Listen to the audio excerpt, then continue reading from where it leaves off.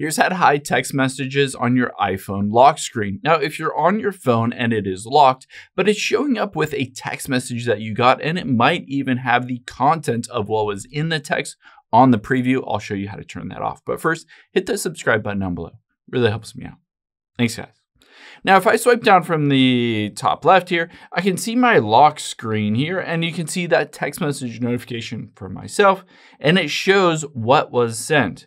You have two different options, either disable it completely or just hide what the text actually says. To do that, let's hop into settings here, and then we're going to scroll down until we get to notifications and tap on that.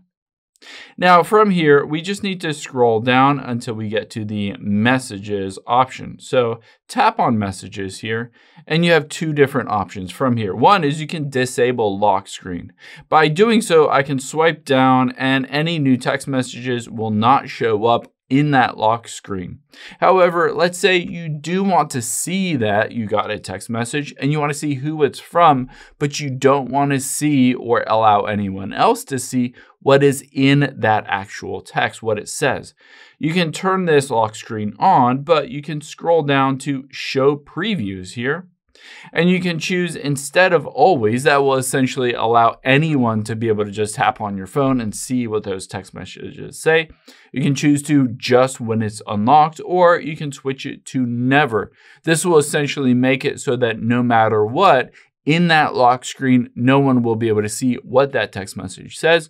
They'll have to actually unlock your phone and go to the Messages app to be able to see that. Now, keep in mind, this is for the Messages app.